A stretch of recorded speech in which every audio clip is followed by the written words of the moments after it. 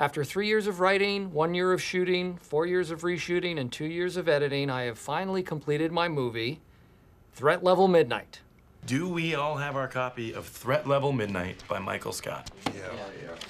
All right, let's get this started. I'm gonna be reading the action descriptions, and Phyllis, I would like you to play Catherine Zeta-Jones.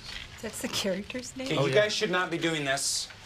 Why not, Dwight? This is a movie. I mean, this is for all of America to enjoy. You took something that doesn't belong to you. Dwight, Brought it in here, do made you want copies of it. to play the lead role of Agent Michael Scarn?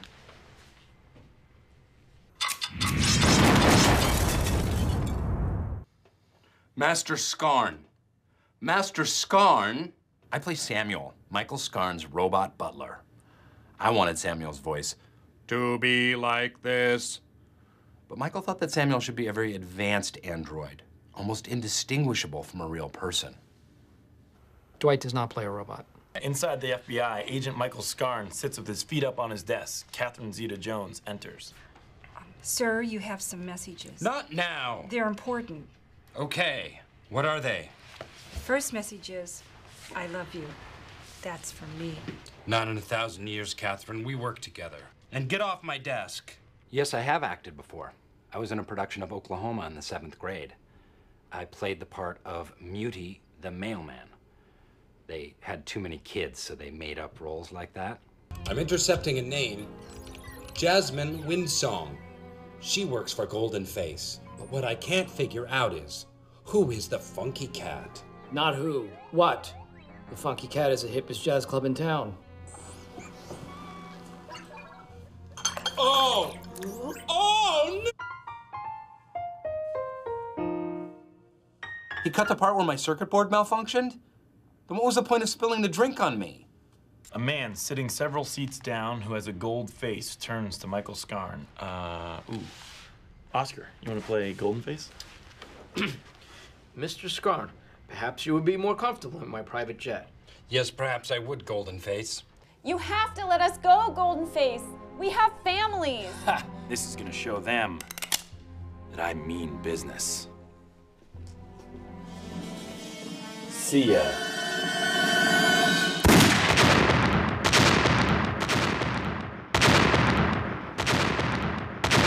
Far and away the most expensive shot of the movie, but it was integral to the story. Sam, get my luggage. I forget it, brother. Samuel, you are such an idiot. You are the worst assistant ever. And you're disgusting. Twigged? Wait, who's twigged? Here's what we think happened. Michael's sidekick, who all through the movie is this complete idiot who's causing the downfall of the United States, was originally named Dwight, but then Michael changed it to Samuel L. Chang using a search and replace, but that doesn't work on misspelled words. Leaving behind one twigged. And Dwight figured it out. Oops. D-W-I-G-H-T. Scar! Sorry about your friend, Scarn. The joke's on you, Golden Face. That man was a wanted animal rapist. We've searched the whole building, Golden Face. Where is the bomb? We've searched the whole building, Golden Face. Where is the bomb? We've searched the... Okay. He said, where is the bomb? In the puck. But why are you telling me this? Because I'm going to kill you. Unless you forgive me for murdering your wife.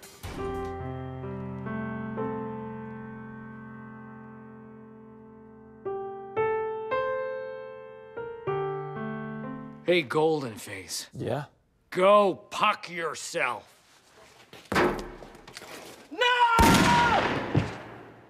That was not scripted.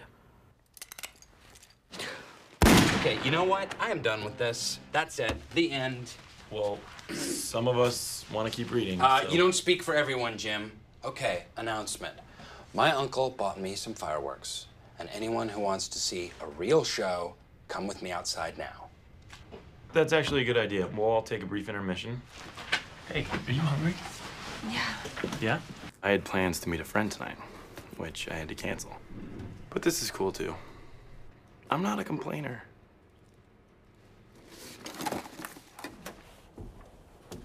Don't you guys get it? Nobody's coming for us. Oh, someone's coming, all right. The only man who would care. Michael Scarn. See, I'm gonna lure him here. Then I'm gonna kill everybody. Then I'm gonna dig up Scarn's dead wife and I'm gonna hump her real good. I did not love the dialogue or the character. I took the role to impress a receptionist who will remain nameless. Golden Face is going to blow up the NHL All-Star game tomorrow. I see what you mean about problems. I know what'll cheer you up. That table of bachelorettes over there bought you this drink. Hey. Ever banged an entire bachelorette party, baby? Why are you singling my line out? Hey, kid! Hit G9 on the jukebox. No, Billy, I haven't done that dance since my wife died. There's a whole crowd of people out there who need to learn how to do the scarn.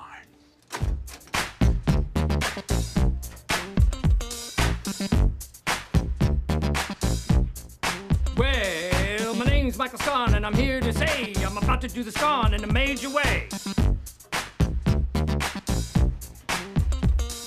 You jump to the right and you shake a hand, and you jump to the left and you shake that hand. You meet new friends, you tie some yarn, and that's how you do the scarn. You jump to the right and you shake that hand, and you jump to the left and you shake that hand. Meet new friends, tie that yarn, that's how you do the scarn. You jump to the right. For the bugs. Nice. And that's excellent because bugs love my famous grilled cheese sandwich. Yes. Nice. I can't remember the last time someone made me dinner.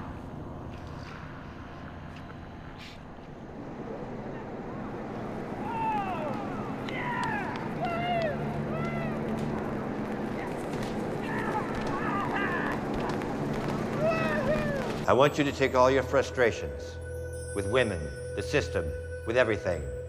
Take it out on the puck. All on the puck.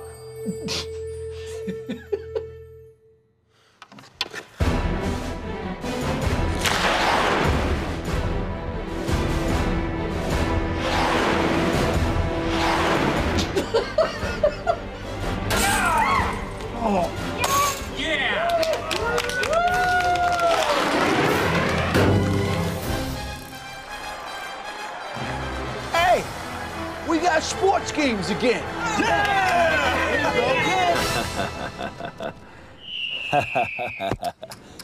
Oh.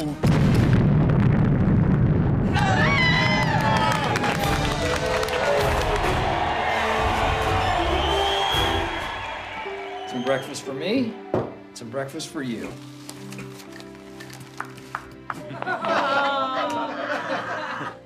Oh yeah, I guess I did let him be a robot. I'll get it. Man, I love being retired. Scarn here. Michael is the president. Hello, sir. I need you for another mission. Yeah, I'm in. Hey, whoa. Isn't the president evil? Oh, yeah. Yes, he is. No, he's doing it to catch the president. No, Dwight, he's just being stupid. So, I guess I'll see you in 10 hours. What are you gonna do with your time off? Travel. Yeah. I've been looking forward to it. It's gonna be really nice. I'm gonna find myself. You have any music? Yeah, definitely.